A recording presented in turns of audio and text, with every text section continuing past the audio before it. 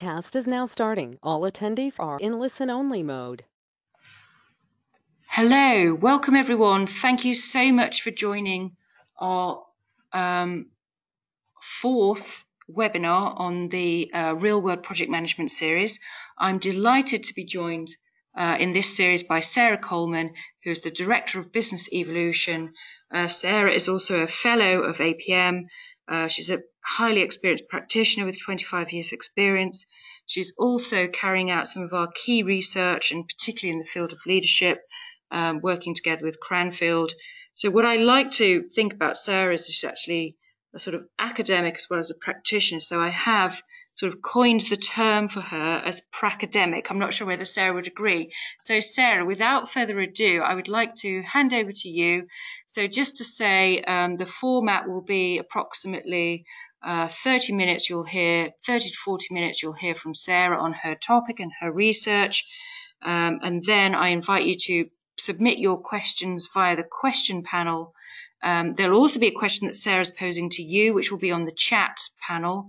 And then when Sarah will sort of tell you when she wants you to answer and what she wants you, how she wants you to put the answer, and then we'll take it from there. Thank you very much. Sarah, over to you. Thank you, Rebecca. Good afternoon, everyone. Rebecca very kindly introduced me, so I'm not going to say too much more about myself and what I've done, except to say that pracademic is one of the terms that Rebecca used. Certainly new to me, but I think it nicely sums up my continuing practitioner work with projects and transformation, as well as my continuing interest in research into projects and programs. And I'm trying desperately to move this slide on, so bear with me a minute. Well, hopefully this actually takes. Sarah, what you might have to do is just click out of the side panel and click back into your slide deck, and that should usually do it. Click. Bear with me. Okay, let me try that. Oh, perfect. Thank you. Thank you, guys. Right, so over the next 30 minutes or so, I'm going to talk about how thoughts about project leadership have evolved over the last years. And applying leadership ideas and concepts to project management is a fairly recent concept in literature, certainly, although I have to say it's been in practice for as long as the world has been undertaking projects. And most of the leadership concepts we know today originated with warfare, so think Sun Tzu and the art of war around 500 BC, with politics as well, and then certainly in the UK with the Industrial Revolution and the introduction of factories. But why the interest in project leadership at all? Well, it's been suggested that the demand for leadership within projects, programs and portfolios becomes even more pressing as projects become more complex, and they certainly are. And we're all aware that organisations are increasingly using projects as a way to deliver high value and complex strategic initiatives, services and products. And at the same time, much of the experience and talent that we have relied on to date has typically come from technical STEM backgrounds or is currently reaching retirement age, so that the pool of people we've got with the necessary experience and behaviours needed to successfully run these complex, multifaceted, interconnected projects isn't quite expanding at the same rate required to keep up with demand. And in today's context, if we think about climate change, disruptive business models, economic migration, globalization, extended supply chains, really leadership is about change. And this is how it connects strongly with the project world. We recognize that projects introduce change, especially for infrastructure, digitization and organizational transformation, regardless of sector. And at the same time, we tend to be moving away from a preoccupation with project planning and control tools as the keys to success, and towards the management and leadership of people and their performance. But this isn't an either-or scenario, but it's rather about the rebalancing of capabilities needed. And providing leadership capability isn't just left to leaders, as I think we, in the project community, are really discovering, And I do believe that every project manager needs elements of leadership capability to be effective. So are some of us born to lead, or do we learn to become leaders? This is an old question. We all know people who just seem to be natural leaders, those who have it, who stand out and inspire everyone around them. These are the leaders who nurture relationships, even when they're under very extreme pressure. And they are the people who retain strategic perspective, even when problems emerge. So some people take the stance that leadership is an inherent attribute of individuals. Some people have it, some people don't. But this is a pretty disturbing thought, I think, for those of us who want to use it to good effect. But then I guess it depends on how you view leadership. We aren't all the hugely charismatic leaders which people typically reach for in their minds when we talk about leadership. And leaders in the knowledge economy, such as ours, those who've moved up the ranks from team member to team leader, aren't always charismatic. It's far more commonplace to find team leaders who are promoted to a leadership role without developing their leadership skills, and that was certainly my experience. So Schmitz in 2011, he remarked that leadership is an action many can take, not a position that only a few can hold. And I think that really demonstrates the difference between leader as a title and position and leadership as a set of behaviours and capabilities. So what is leadership? It's a very simple question, yet it continues to draw extensive debate. And working through the mountains of academic literature, it's clear there are many different definitions. My own particular favourite definition is simply that leadership is a set of skills enabling an individual to have followers. This individual may or may not have formal authority or hierarchical position, but they are highly visible and they do set a positive example.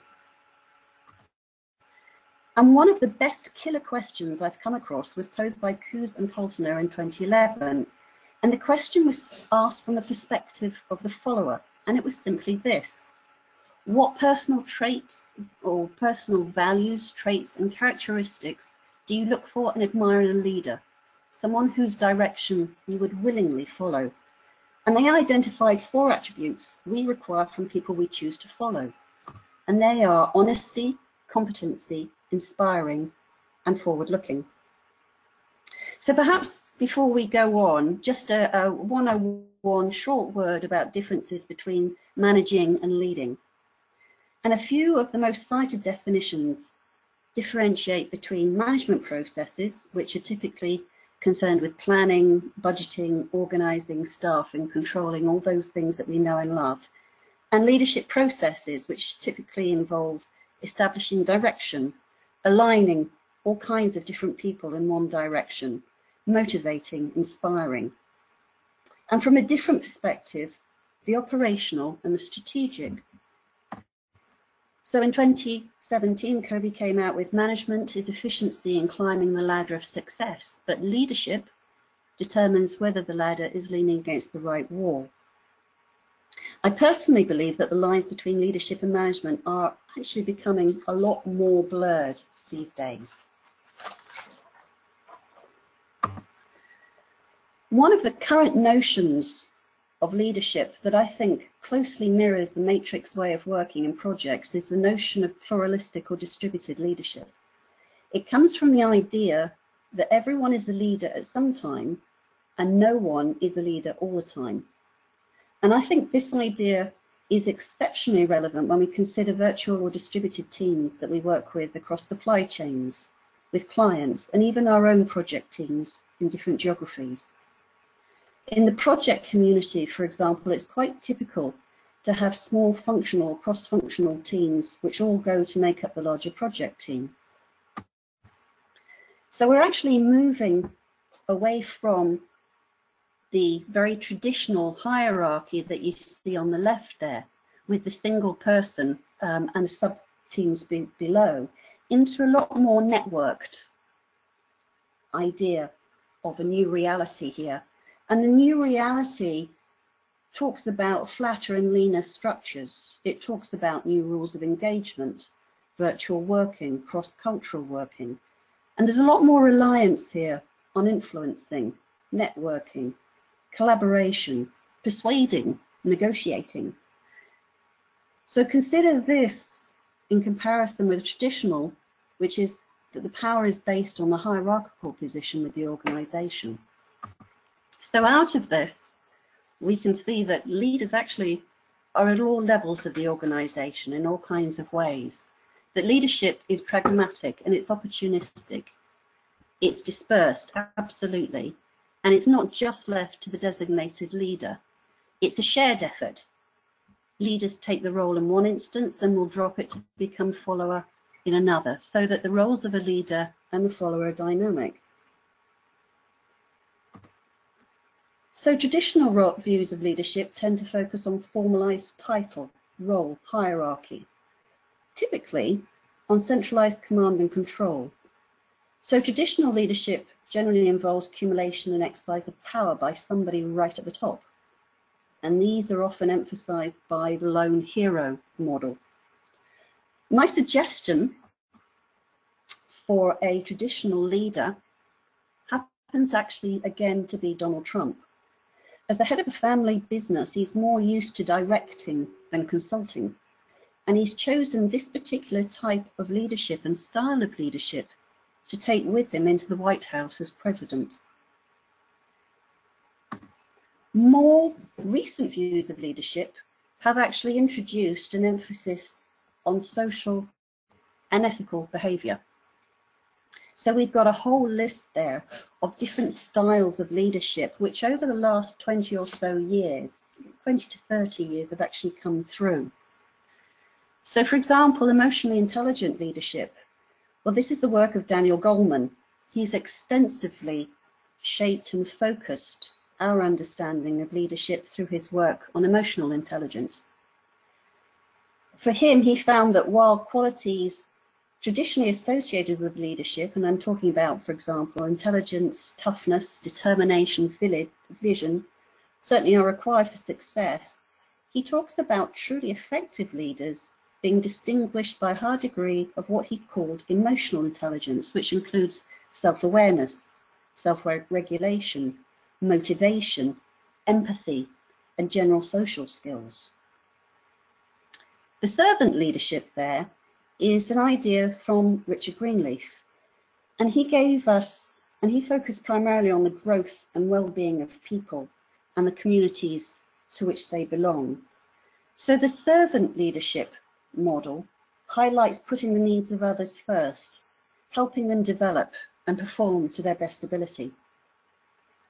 In authentic leadership, which was really highlighted by Bill George, introduces a concept of championing responsible leadership and doing things right.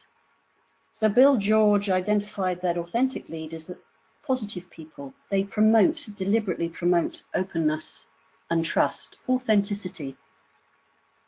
Then we have collaborative leadership. Well, kind of does what it says on the tin. It depends on the ability of leaders to engage and collaborate. And they're suggesting, David Archer and Alex Cameron, in their 2008 book, Collaborative Leadership, they suggested that the basic task of the leader is to deliver results across boundaries between different organizations. They have to learn to share control, to trust a partner to deliver, even though that partner may operate very differently from themselves. And I think this style of leadership resonates very strongly with the multifunctional, multi-geographic project teams working with a variety of suppliers and with clients. And finally, incomplete leadership. This is work that was done by Deborah Ancona and a number of her co-authors. And back in 2007, they talked about the incomplete leader, and they kind of exposed the myth of the flawless person at the top who's got it all figured out. They're saying that no single individual can stretch into every single aspect of leadership that an organization needs. But they did suggest an organization can have it all once the incomplete leader understands that they've got to complement their own strengths with capabilities from others to make up a coherent whole. So together, all together, they provide the needed leadership behaviours and capabilities. Now, my suggestion for the new type of leader is Richard Branson, who is also very active on social media about leadership and empowerment. So I have a question for you all, and it's simply this. Can you choose one of those types of leadership style which you consider best describes your own leadership style at this time, this particular time in your career or project? Now, Rebecca's asked me to suggest that you actually write your answers in the chat box, and she will collate them.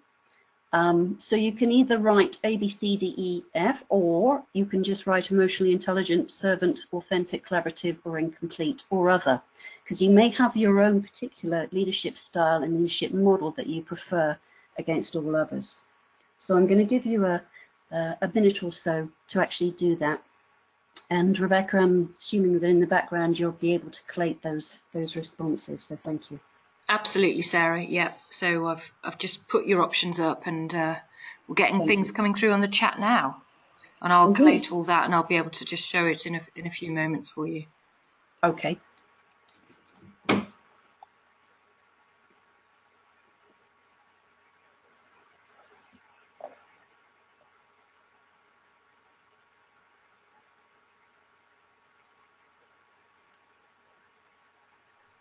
Okay, it's coming through majority collaborative. Okay, good. A couple of servant, a couple of emotional intelligent, one or two authentic, but vast majority collaborative. Good, okay. Well, that indicates to me that we recognise that part of our core competence is actually learning to work with and through others as well, and being able to take and recognise different perspectives and different areas of expertise as well. Thank you. My own particular favourite style, I understand yours, my own particular favourite style is actually from Goleman's work around emotionally intelligent leadership. Because, and I'll explain why, my own view is that without this as a solid foundation, the rest of the leadership styles won't necessarily be robust. So I kind of regard emotionally intelligent leadership as the foundation stone for everything else that comes around it. But I'm sure there'll be long debates around whether or not that's a view shared by yourselves too. So from all of this, what should we now be highlighting as important and core project leadership capabilities? Which competencies do we need our project leaders to have in order to meet the significant asks that we actually do make of them? We're asking project leaders to exceed expectations when those expectations are already extremely high.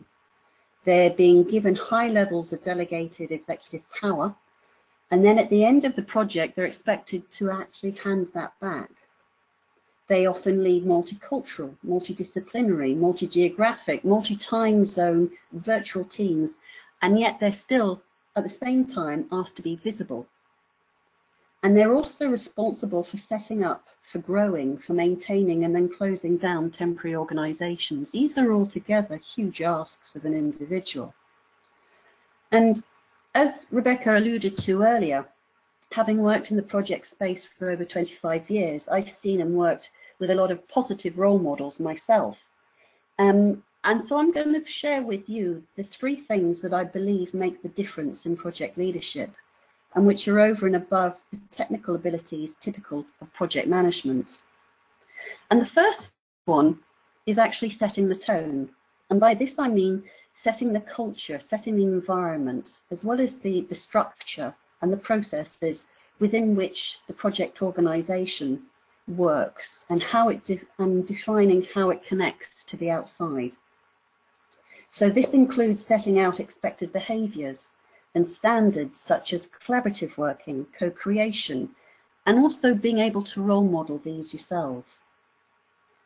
The second one is around judgment and decision making. It's recognising that decisions often have to be made within very constrained time frames, sometimes with limited information.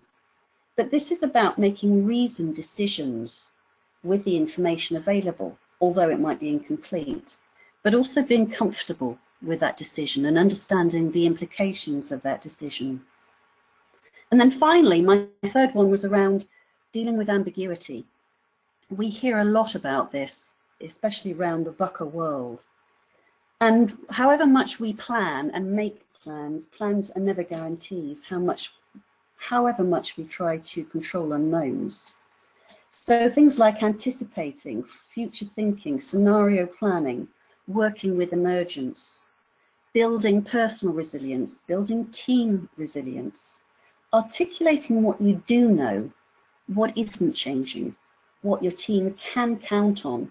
These all help to reduce uncertainty and the problems it creates. So I'm going to talk a little bit about what's out there currently in relation to competency and frameworks around these.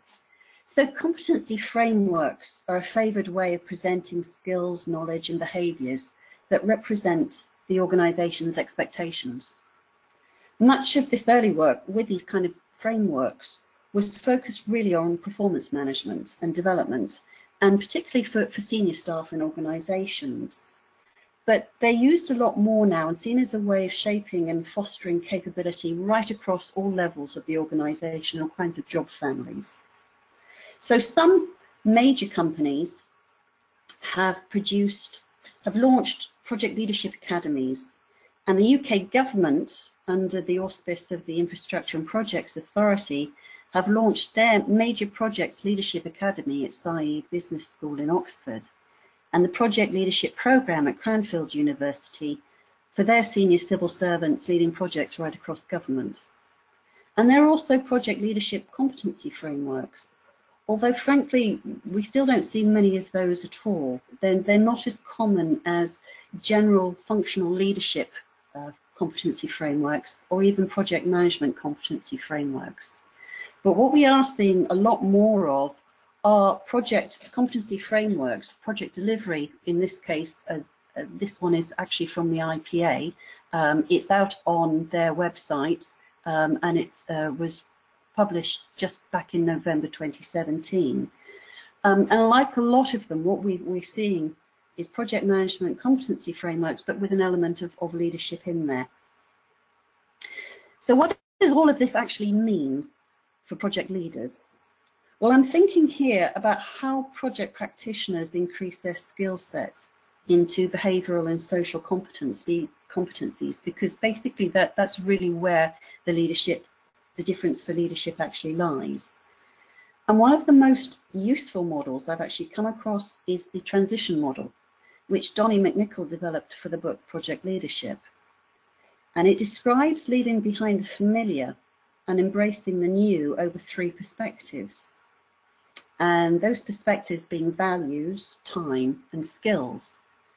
So the premise is that what you value most is what you typically spend your time on and your focus and your attention on. But the time is in 2 dimensions. It's what you spend your time doing, so how you balance work-life, for example, but also the time horizon you're looking over. So if you're looking over the expectation of your career as opposed to the next couple of months or even the next couple of years.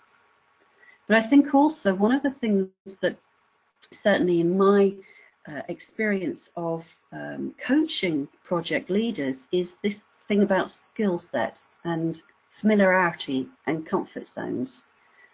Because when we do move into new positions, get promoted, learn new skills, typically we leave behind some of the old.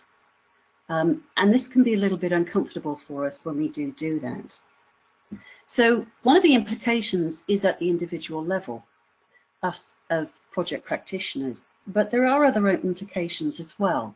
There are implications for the organisational level, for those delivery organisations, how they choose to develop individuals into project leadership roles. And I've already talked about some organisations and UK government actually putting together, deliberately putting together and holding development programmes to help to formulate project leadership capability within their own people. So in my own research, project leadership, and reviewing the literature for the APM research project on project leadership, I've come to the conclusion that most writers are coming at this issue from the perspective of the organisation. So what we've attempted to do in this research is to look at project leadership from the perspective of the actual project leader. What we've identified here are skills, behaviours, knowledge and values that project leaders believe they need in order to deliver major complex projects successfully. And we think that this is a different perspective to that taken in the past. And we do hope that the output of this will prove useful for project leaders to reflect, and the project community in general, to reflect on their personal skills and help inform organisations in the development of their existing and future project leaders. Now, for those of you who aren't familiar with the APM research programme, for the last couple of years they've been putting out calls for proposals for research around projects, programmes and portfolio. And there is a small fund available to help support that work too.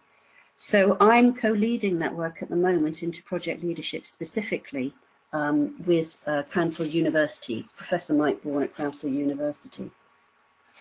And one of the particular findings from this that probably won't surprise you given what I've already talked about is that of the individuals we interviewed for this research who worked in project leadership roles, the majority didn't have the word leader in their title, which again I think underlines this idea about leader as a position or a hierarchy. A position in a hierarchy is not the same as actually having a set of leadership competencies and skills, regardless of actually where you are in the team or in the project.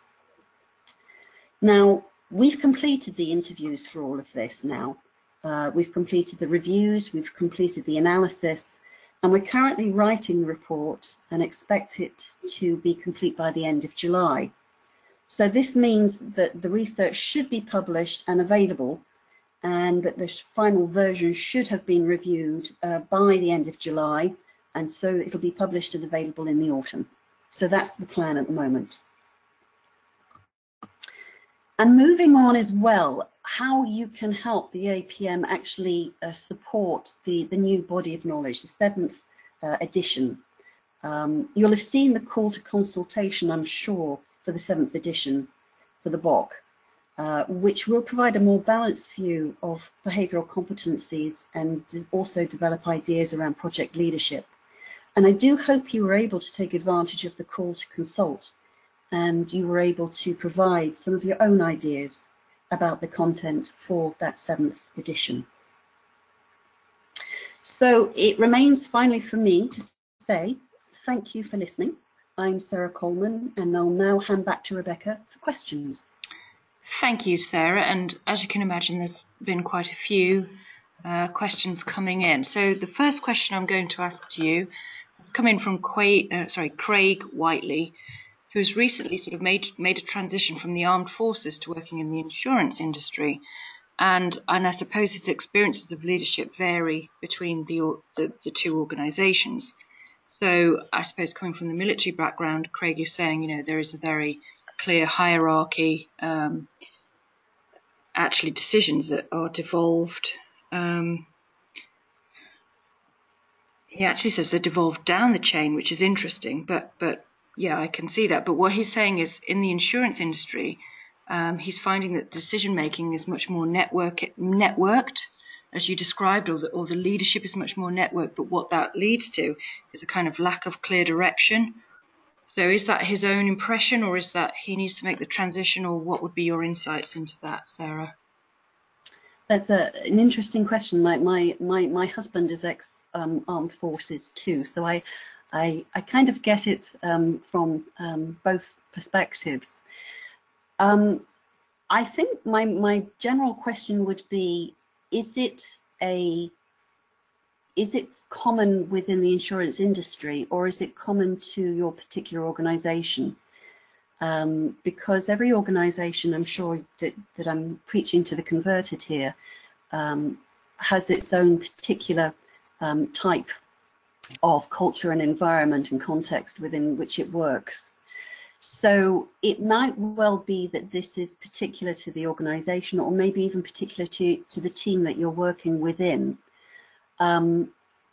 If I think the subtext I'm hearing, maybe I'm wrong, but the subtext I'm hearing is this kind of consultative networking bit is making things ambiguous, not clear, rather vague, not quite sure how to move on with it, and whether quotes it might be the right decision, or a decision that would get ratified by the leader, whoever else it needs to get ratified by within the organisation.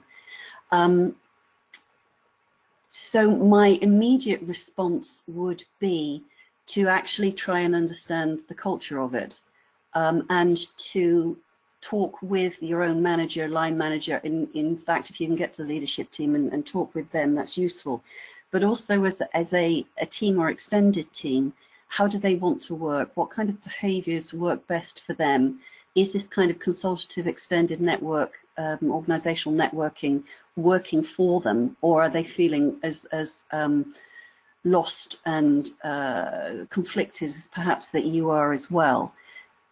I'm a great believer that organisations have a great many different cultures, and that individuals actually can influence to a fairly substantial way how behaviours, or which behaviours they actually prize for this. Okay, thank you, Sarah. Okay, the next question has come in from Simon Bradshaw, and Simon would like to ask you, is there any, or in your experience, what is the most frequent error or oversight made in a position of project leadership? The most frequent error or oversight? I think there are lots of areas, and you'll probably have seen all of the research that comes out on a very regular basis saying why projects don't succeed. So over the years, and unfortunately the trend tends to be the same, so it falls into categories like, for example, team working and being able to lead a high performing team, developing your individual team members, relationship building, being able to influence at senior levels, being able to talk with your project sponsor and keep them on board and keep them interested in what you're doing, being able to market and raise the profile of the project and the organisation in order to help you keep or even get the resources, whether that's budget or individuals, volumes of individuals, or particular skill sets that you actually need. There are so many of these, they're very varied. If you're asking specifically in relation to leadership, then I think we all know people that we've worked with during our careers, the ones who've really made a positive impact on us, and we look at and we think, that's good, and I really want a part of that. I'm going to use that myself because that really works. And we've also seen people as very negative role models who we think, I really don't want to be like you, and I wouldn't do that in a million years, and deliberately go out not to do that and to do the right thing rather than the wrong thing. Simon, there are so many of these, and it depends on who you're talking to. Certainly the people that we've interviewed for the research have come out with, as you can imagine, some very interesting stories, which it wouldn't be fair to replicate here at all. But I think that all of us on this call can understand that there are many and varied errors and oversights at all kinds of levels, and that organisations do try to overcome those by the programs that they put in and the processes that they put in as well. So I would be very interested in, if you want to sorry, Rebecca, this goes back on you. But if you if you want to do a consolidated idea about what actually goes wrong in your particular projects, that would be, I think everybody's going to have a comment around that. Sorry. That's no problem at all, actually. And that interestingly feeds into one of the ideas that I've got around doing some sort of project management index, where we ask project managers basis, what are the things that are actually hindering their success on their project? So is it stakeholder involvement? Is it lack of skills? Whatever, but we'll come on to that later. Okay, so I better move on. So Andrew Olds has asked the next question. Yep. And then after that, I'm going to ask you a question around chameleon leadership from Hema Luckman. But I will ask Andrew's question first, and this is around emotional intelligence.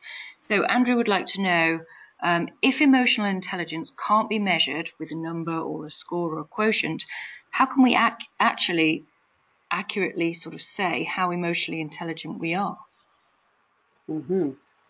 Good question.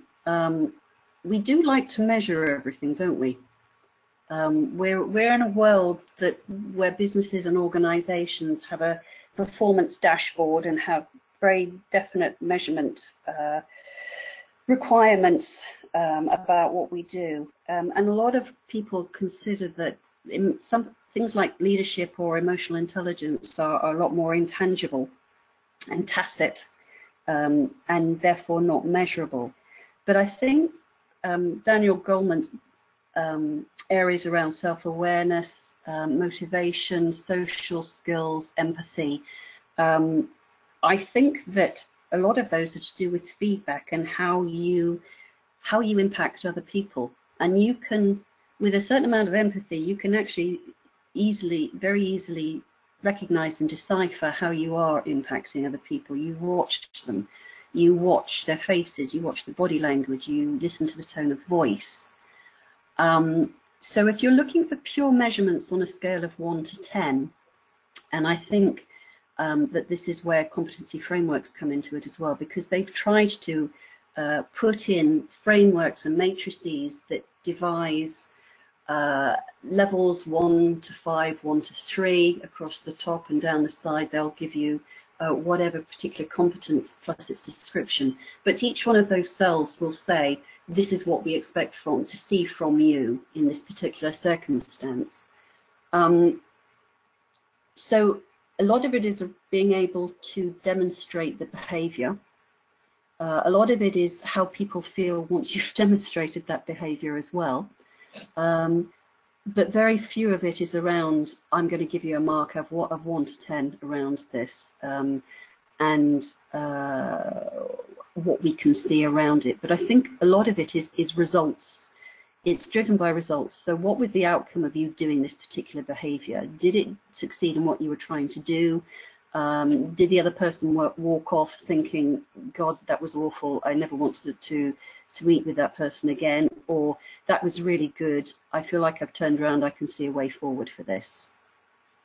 So it's not the usual performance measurement bit. It's a lot more nuanced and subtle than that, is really what I can say about it. Okay, fantastic. Thank you, Sarah.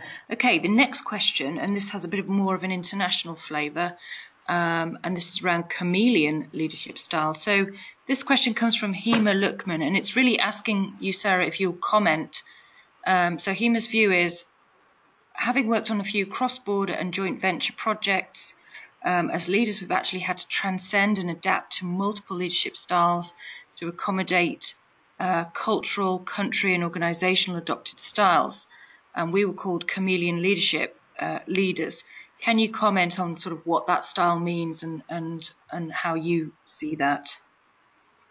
It's a fairly new one for me as well. And it's not one, I will be absolutely honest, it's not one that I've researched terribly deeply. So you may know more about it than I do, but I do. I think a lot of it is to do with coming out from the Hersey and Blanchard is possibly what I would put it back to, which was a model which is what, probably over 40 years old now, but around situational leadership. And basically what it says is, not in the way that you've described it, but what it says is you take stock of your surroundings, and you listen and learn about what is happening and how it's happening and what's important, what makes the difference, and you adjust your style in relation to that as well.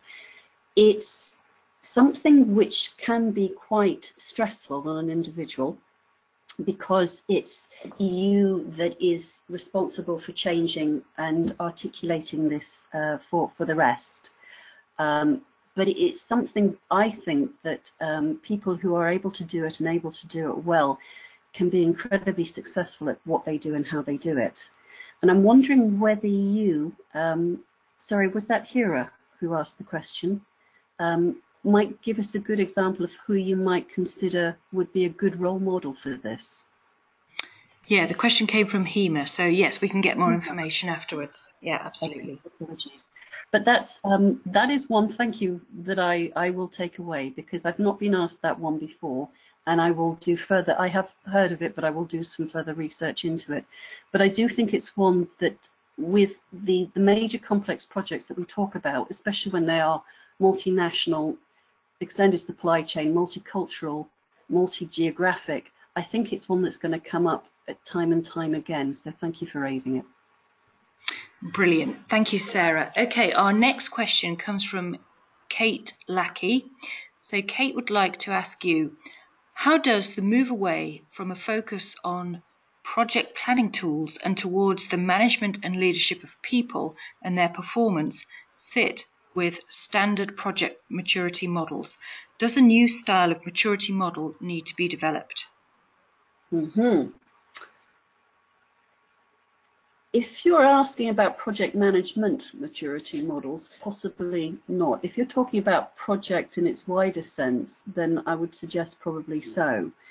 If I remember correctly, level 5, it's a while since I've been working with project maturity models, but level 5 is around partnering and around relationship building, and that's certainly one of the prime behaviours that we expect from our project leaders. We expect them to go out and make those networks and be able to persuade and influence and negotiate on the project's behalf. They have the wider big picture view. I think, Kate, I think that going back to my comments about the 7th edition of the BOK, I'm quite heartened by the conversations that I've had with the editors, Ruth Murray Webster and Darren Dolcher, about how they're looking to frame this new edition, because there is a lot more, or potentially there's a lot more in there about the behavioural and social side. So I think that perhaps we're not necessarily in the space at the moment that you're suggesting, but I can see that with a groundswell and a critical mass of people saying yes, projects are not just about the planning process tools, they're actually about behavioural aspects too that we need to get more involved in. I think there will probably be a movement towards what you're suggesting there. Yeah.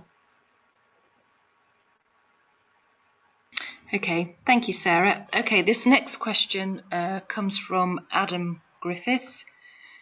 So Adam says that Byrne et al. 2009 present a set of core functional requirements for leaders of creative efforts, problem solving, based on some work by Mumford et al. 2007. Did you come across this during your research? And if you did, do you think it could be helpful with the challenge of creating environments in which projects can be successful? Okay, so Mumford et al. is certainly one of the huge range of research, pieces of research. Okay, is it useful? The answer, my absolute standard answer would be yes.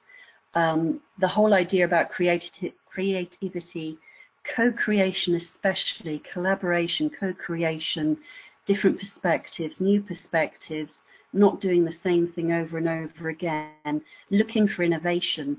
And I'm not talking about innovation necessarily on a grand scale, but I am talking about being able to review and refine process, and behaviours that suit are most appropriate to what you're trying to do.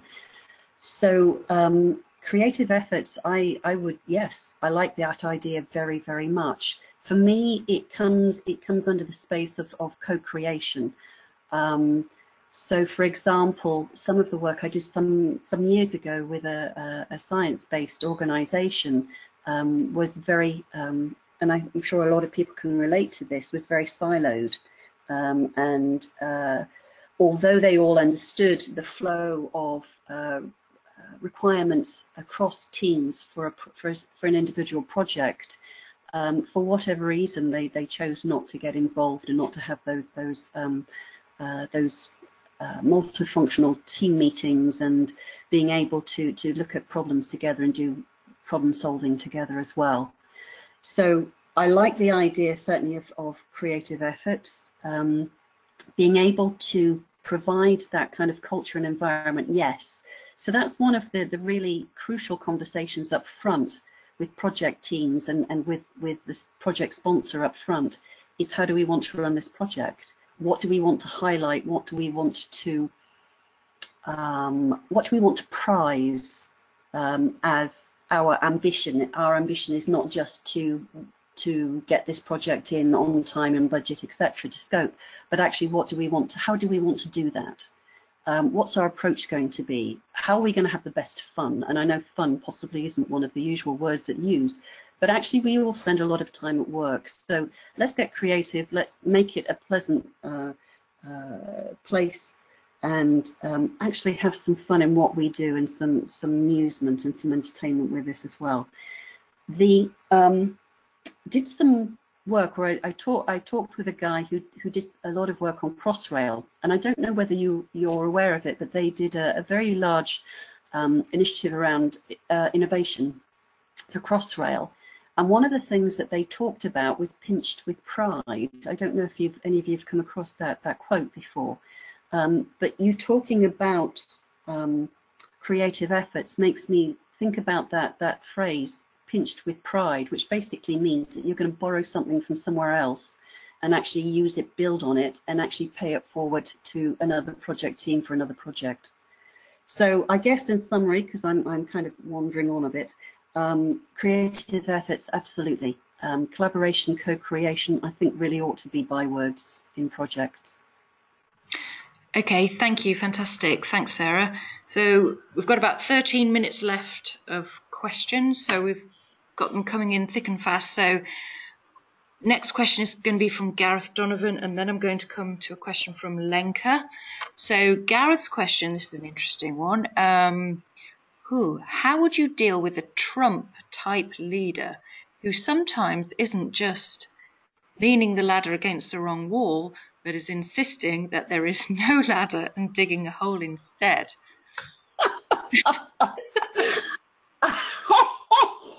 Oh, what do you do about the problem of Trump? Yes, what can I say? So is that about how do you deal with leaders that are perhaps unaware? Or maybe yes. Have we got it all wrong? Because obviously we don't know him personally, and it is, very much the media portrayal. Anyway, Sarah, I shall let you answer that one. Yeah, but yes, okay, that is a good one, Gareth, and thank you for that one. What do you do? First of all, you understand where he's coming from. This is going off track a little bit. Bear with me on it.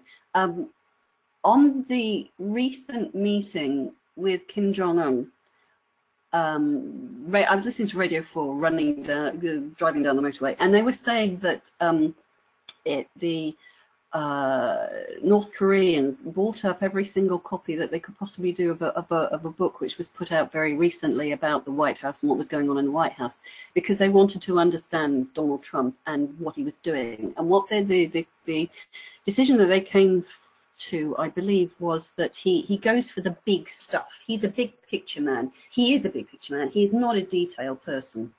Let's be honest here. He's not a detail person. So I guess my first thing would be understand that type of leadership. And then you have a whole range of options, a spectrum of options from that. And number one is just put up with it, because at least you understand it. and the other is to try and get him to change right down the other end of the spectrum, which frankly with somebody like Donald Trump possibly would never happen. So how do you handle it yourself, and how do you handle the circumstances in which you meet this individual, and what you need them to do? So if there's any points at which you do meet them and you need them to do a particular thing for you, for example, it might be a leader of an executive board or a main board who needs to ratify a decision or a paper that you've written for your project. It's the people who surround people like that who actually A, have a lot of influence with them, and B, know how they work, and they are the gatekeepers. So often it's really useful to go and make have the conversation with those individuals, and possibly go in with, please, could you help me with this? I really need to understand, and you're really best placed to help help us move this forward. So what do you do directly about Donald Trump? I'm not as a project leader, I'm not entirely sure that you would. Possibly the way to do it is a more circuitous route, a more subtle route around the people who actually surround him. Okay, thank you, Sarah. Okay, this next question, I think we've now got this one and one more question after that. So this question, Sarah, from Lenka Weaver. So do you have a view on if too much focus on leadership styles and what is best, is this actually a hindrance sometimes to the success of projects, as what that means is project managers are not using their natural style of leadership which suits them best, but rather what they think they should be doing? Mm-hmm. Okay, that is a good question, and thank you for raising it. I think when I look at all of these models that are out there around leadership and leadership styles, it's not so much that people are saying, what's your leadership style? You should be collaborative. Why aren't you being collaborative? It's more a recognition that actually you flex in and out. And that's one of the reasons I like the idea of the chameleon leadership style as well. Because as a leader, as a professional, frankly, in any industry sector, we recognize that we do need to be flexible in the way we approach things and how we work with different people. So although you've got people like Daniel Goleman talking about emotionally intelligent leadership and Deborah Ancona talking about the incomplete leader, what they're really trying to say is, have you considered this particular way of working? Not all the time, but for a leader who might be finding themselves particularly exposed and alone, do you actually recognize as the leader that actually others can help? Others can help plug the gaps that you can't do, because frankly, no one person can do it all. So what I use when I talk about these models and I say, which one do you think you are? It's often because in particular circumstances, you have a preference for one type or another. As an individual learning, either as an existing project leader or having the ambition to become a project leader and take leadership roles, it's really being aware that actually you can flex your own style to meet all kinds of different circumstances. And you won't necessarily in your mind go through, do I need to be an incomplete leader in this circumstance, or do I need to be this type of leader, or do I need to be that? But it's the way of saying to you and trying to get you to recognize and reflect on the fact that actually it doesn't have to be a single way. It can be lots of different ways. And actually, if you're working with a lot of different people who have a lot of different expertise and a lot of different life experience, it's a good thing to be able to start flexing those leadership competency muscles and do things a little bit differently depending on who you're talking to at the time. Okay, thank you, Sarah. Okay, we are sort of running out of time, so this is the last question. So the last question is actually from me, Sarah. Just looking to the future, what what would you see as the sort of main challenges moving forward for project leadership? That's an interesting one. I think I'd go for a couple, and this is from conversations I have with project leaders, but also my own experience as well. I think one of them is actual virtual leadership. I alluded to earlier that multinational, multi-geographic, multi-time zone, etc., and lots of distributed teams and sub-teams right around the world, and how you be visible to those individuals and to those teams, and make sure that they see you and that they get their direction and their focus from you. So how do you do that? And I think that's one of, for me, that's one of the big questions for the future. I think another one is, and this is one that is coming up a few times now, is project leaders having increased business and commercial understanding. Because when you're working in any kind of a project for a client, if it's an external client, then organizations obviously want to continue to work with that client even after the project has completed. So that often people who are leading those projects are being asked to act as kind of informal business development or account managers to help work on and work up and leverage further work with those clients as well. So I think that's another area for the future. And I guess the final thing I would say is possibly developing yourself, because when we are in the thick of it, and we are in the thick of it, and it feels like trailing through mud sometimes, and it does, and things do get difficult. Having the time to reflect and review on your own performance and where you're going with this and what you need in addition to, because you don't need to do it all yourself, going back again to Deborah Ancona. So it's about understanding what's going well and how we manage to, and how we can replicate that going forward, so success. But also when it's not going well, what we need to do about it. So it's about the self-management bit, building a resilient mindset, sustaining the energy we need, and learning constructively from feedback, from success, from failure. So yes, I'd say that those three for me are probably the challenges that I would suggest going forward. Okay, thank you so much, Sarah. And I think we're actually out of time now, so that does bring us nicely to the end of this webinar. So that does leave me to say a huge thank you to Sarah. I think it's been very insightful webinar. Please do, I do believe we've answered all the questions, but I will just make sure we have a look at them and sort of check them that there weren't any that we missed, but I don't believe that there were. So the webinar will be, the recording will be available on the YouTube channel and in the member resources area, and it will then be made more widely available to non-members in about a week's time, but it will be available to members immediately. And our next webinar in the series will be around Agile and how to be more agile on the 11th of September. But certainly I think, Sarah, we'd love to hear more from you. So I think it would be really good to have you back in about 6 months, a year's time, to sort of, continue this conversation and give us a further update. So thank you very much, and thank you everybody else for joining. You're very welcome. Thank you all.